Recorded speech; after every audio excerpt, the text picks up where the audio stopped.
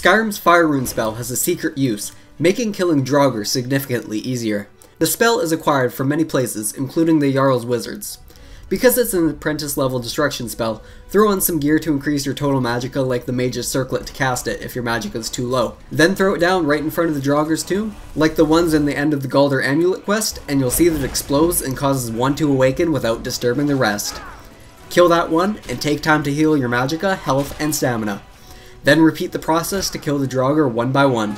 When you touch the artifact to animate the entire room, the cool thing is that the coffins that you disturb open up to be empty, meaning that these tough battles become a lot easier. Yes, it works on the bosses too, like the Draugr Deathlords. Additionally, this works for all runes, but fire is the one that I used to discover this trick. Lightning awoke 2 of them at once, which was interesting.